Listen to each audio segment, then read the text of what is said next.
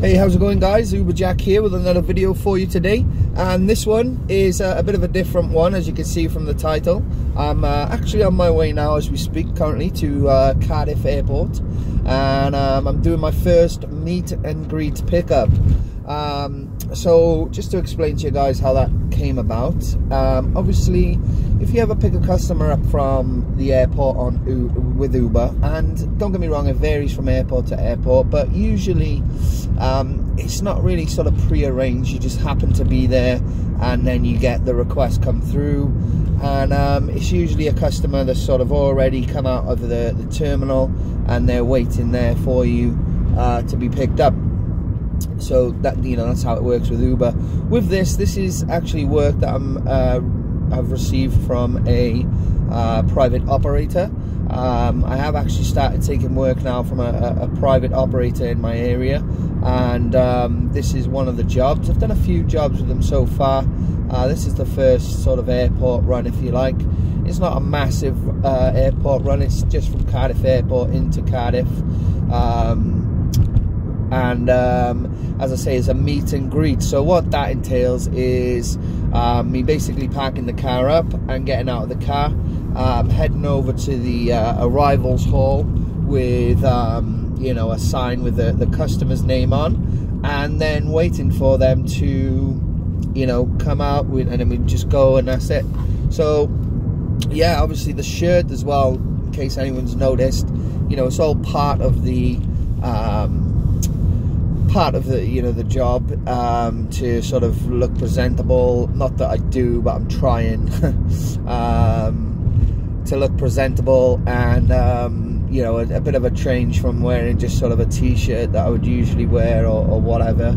And yeah, I'm actually quite looking forward to it. It's nice to have work that's pre-arranged, and that's something that, you know, I think a lot of private hire drivers that I know of anyway strive to do. So, you know, if you're coming into this industry simply for work with Uber, you can do that, no problem at all. But then, you know, you're gonna look to see if you can take work from other sources. So another source would be Ola, for example. Even though they're very similar to Uber, it's still another source that you can sort of get work from. And then also, you know, any other kind of operators that you're able to take work from. Now, the thing about most operators is they don't really work in the same way that Uber and Ola work, in terms of, you know, you pay them a percentage of each fare. So there's no sort of, you know, big overheads that you've got. So if you go to most private, local private companies and private operators, they'll mostly charge you like a set fee for the week, and then that fee entitles you to log in on their radio, or their you know, whatever it might be, an app. And, you know, you can get work then, and the full fare comes to you, so because you've already paid your weekly costs. Now, the problem with that is it only limits you really to that company, and then maybe a bit of Uber and a bit of Ola. Whereas if you can get an operator, and it is hard, don't get me wrong, because there's not many operators that do it, but I've found one luckily, and it's through a guy that I know, actually, so that was handy too. And basically, I'll be paying him, just like I do with Uber, a percentage of the fares. It will actually work out less than what I pay Uber, because 25% obviously is very steep.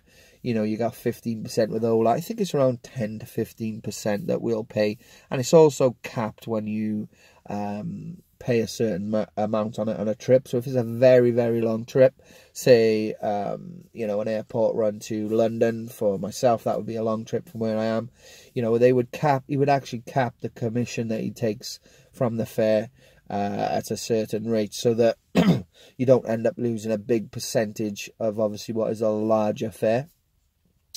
So yeah, so I'm excited for it. As I say, I've just pulled up now near the airport. I won't be going in there just yet, because I'm about 25 minutes early till the flight lands.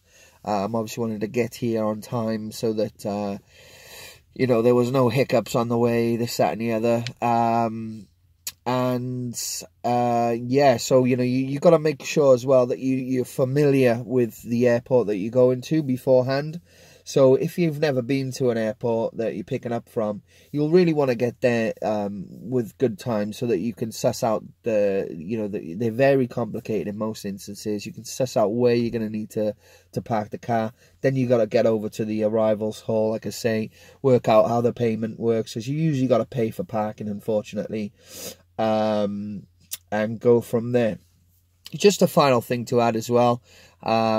With this opportunity that I've got, there is chance for repeat work that will come directly to myself. So the person who has this operator's license and company set up has a website with the drivers on there, and you can actually go on there and select a driver if you wish. Now, if, for example, I take this customer now and I drop them off and they're very happy with, the car, myself and everything like that, they could ask for me again and again and again and again. And that's really what you'll be striving for in any type of private hire, is the repeat business. You got to be careful that you don't get involved yourself with the procedure and it all goes through an operator legally and correctly. But you can make, good repeat business from it. And that's what you're looking to do, because, constantly paying the 25% Uber and all your work, it's like going the long way around to get to where you want to be. You want to try and, take these opportunities that come up and look for opportunities, because at the end of the day, we're private hire drivers and we're self-employed, so we can take work from multiple sources, and you just got to make sure it works for you. So to maximize, yourself and the time on the, you minimize really the time that you're on the road to maximize your profits.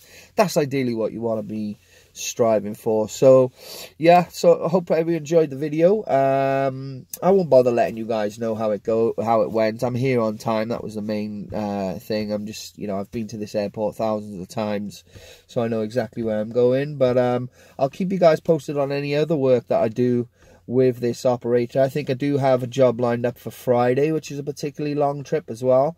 Yeah, this Friday, so I might do a video on that. I've got a few other videos coming up as well that I'm keen to get out. So guys, thank you for watching. I'll catch you on the next one.